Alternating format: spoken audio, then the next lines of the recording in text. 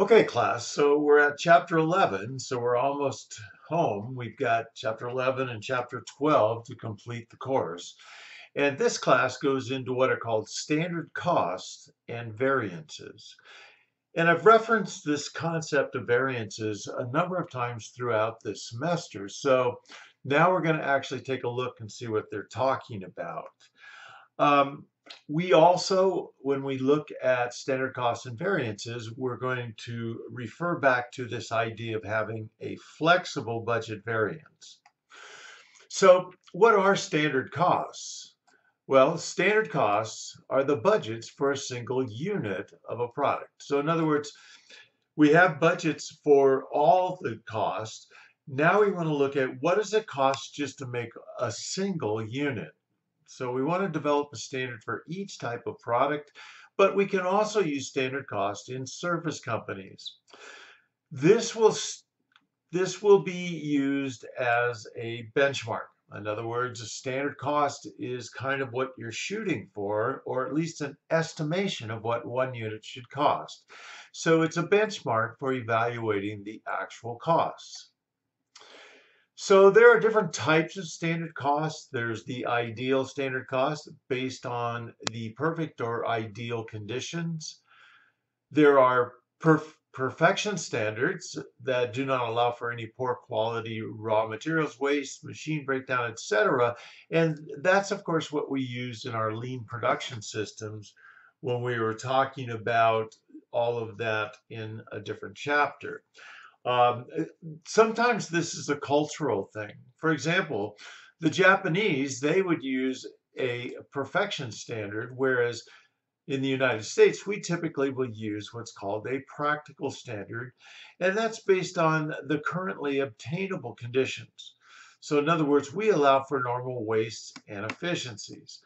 And it's just, again, it's kind of a mindset, and it's also a way of setting these benchmarks. So when you compute a standard cost, it goes back to the fundamental idea that we have direct material, direct labor, manufacturing overhead, and then we'll have a standard for both the variable manufacturing overhead and the fixed manufacturing overhead. If you look at the standard cost card for one unit, and I believe this is for a case of tortilla shells, so case of tortilla shells, notice that standards will have a standard quantity and a standard price for each one of those four areas that we talked about: direct material, direct labor, variable overhead, fixed overhead. And so we're just going to take what the standard quantity is times the standard price, and it'll give us these standards. Now we'll refer back to this information when we go in and we do the different variances. But for right now, just understand that our standard cost for one case of making tortilla shells is $12. All right, now, as I mentioned, we look at this from the concept of flexible budgets. In other words, not the master budget where we plan for 29,000 cases, but for the actual number of cases of 31,000. And this is in the sense that we produced 31,000 cases. So notice the flexible budget is also based on 31,000 cases. And this is so we're comparing apples to apples. And here is the standard cost that we came up with in the previous slides. And here's the difference between the two. And remember, whenever in the case of direct materials, direct labor, manufacturing overhead, when the actual cost is less than the flexible cost, that's favored. Favorable because it costs less. Okay, so these two are unfavorable because the actual costs, if you notice, are more than the flexible budget cost. Okay, so direct material, direct labor, variable manufacturing overhead, you can take a look at as a per unit basis, and then you can see how much it is after you multiply times the number of cases. Now, there's a number of different variances. So for each of the production components, direct material, direct labor, and factory overhead, we are going to have a price variance and a quantity variance. And those two combined will show that in this case, we had $8,500 favorable for the flexible budget. Okay, so where'd that come from? Back here, remember it was $8,500 favorable for the direct materials. But now what we want to do is we want to break it up into the price variance and the quantity variance. We want to know, is this favorable variance coming from the fact that we got a lower price, or were we more efficient with how we used our materials? Now, here's a series of formulas that can be used to calculate these variances. And my preference is, if you can use it, and in most cases, at least 90%, you can use this format right here. And you can see that it breaks it up into the direct material price variance and the direct material quantity variance. Here's the formula that I like to use. You can use the other formulas. And this, when you add these two together, is the total direct material variance. Now, these are an explanation of some of the abbreviations, or I've made up my own slide that gives you all of the variances. So here's the direct material, the direct labor.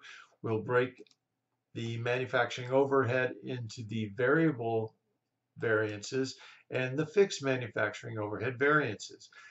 Here's an explanation of these abbreviations right here. And then this is the calculations on how to do these very important standard overheads allowed, or standard hours allowed for direct labor, and standard quantity allowed.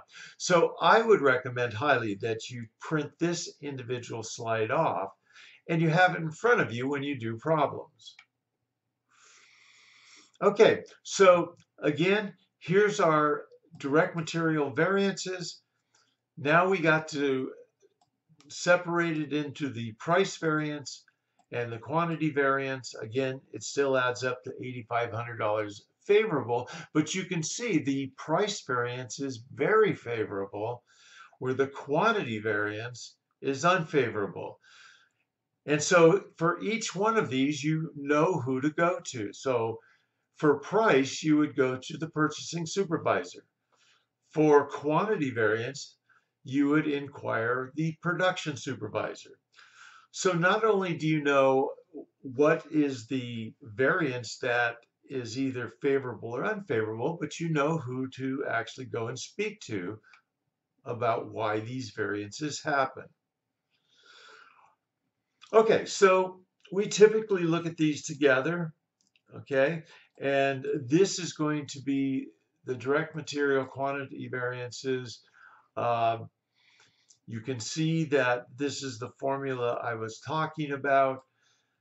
The actual quantity times the difference between the actual price and the standard price. And then the direct material quantity variance is going to be the standard price, and then the actual quantity used, and then the standard quantity allowed, which this is an interesting calculation because the standard quantity allowed requires you to take the actual cases that you needed times the standard number, in this case, of pounds per case. All right, so now you have direct labor variances. We looked at the direct material variances, now we're looking at the direct labor, and we have a rate variance, which is like the price variance, but it's for the actual wage that you're paying people, and the efficiency variance, which is similar to the direct material variance that we have.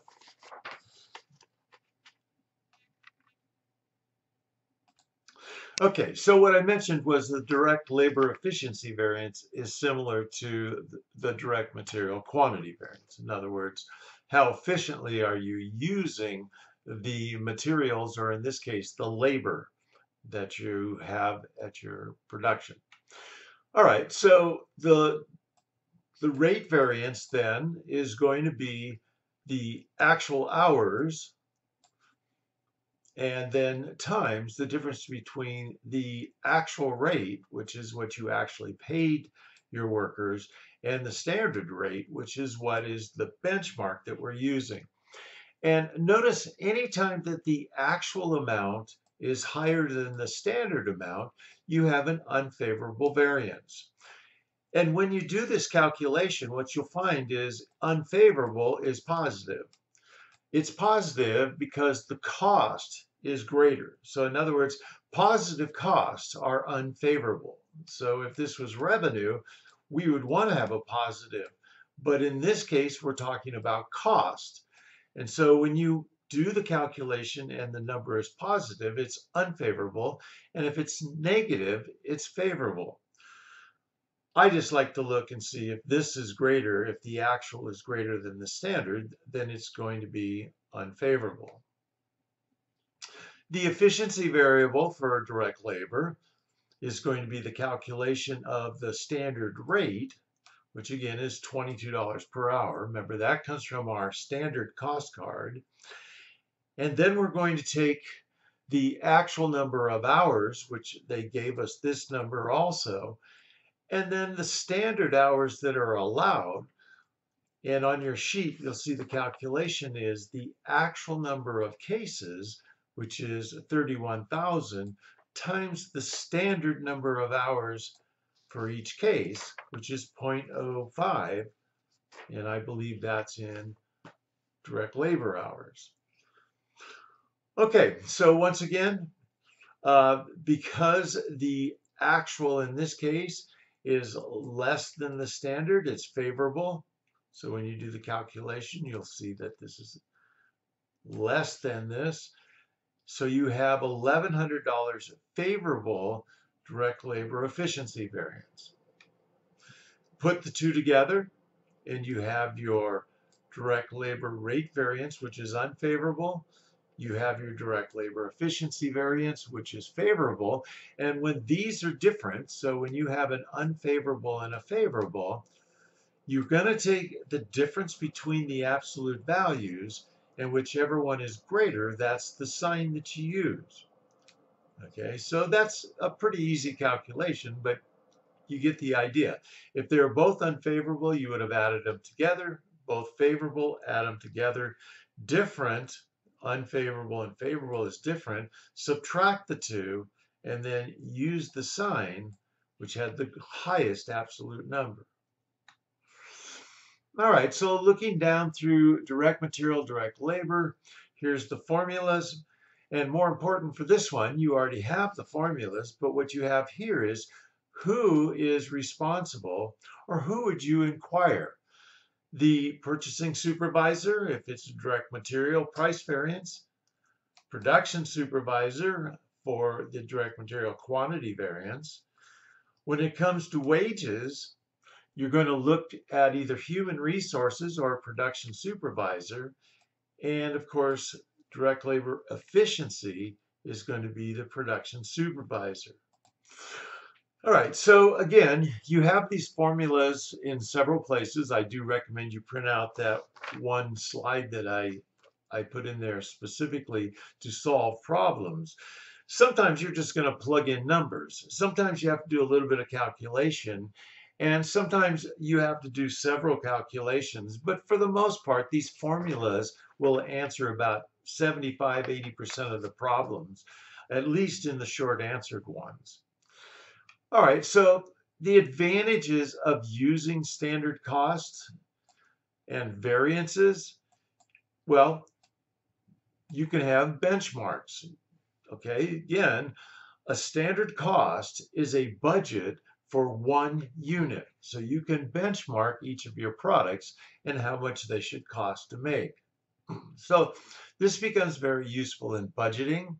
It also gives motivation to those different supervisors that we looked at previously, because they're obviously going to try and want to have favorable variances. And it can simplify bookkeeping when you see the journal entries that we use later on in the chapter. The only thing I will mention is that probably only about 10% of manufacturing businesses actually use standard costs and variances.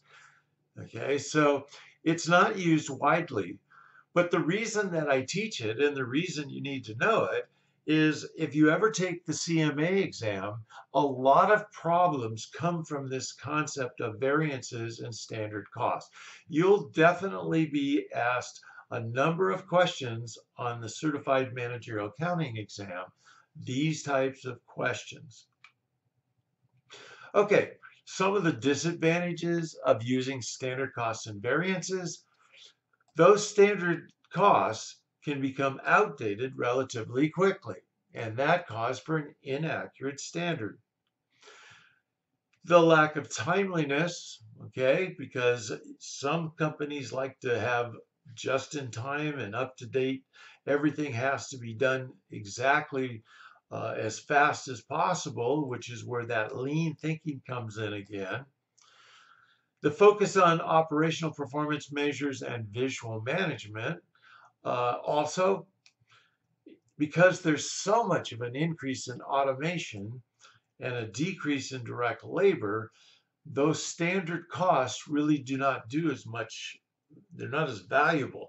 And that's why I say only about 10% of companies use it. And you can have unintended behavioral consequences also. Okay, so we're going to leave it off here, and then we'll get into the overheads, the variable overhead variances, and the fixed overhead variances, and then we'll look at the journal entries for this type of accounting method.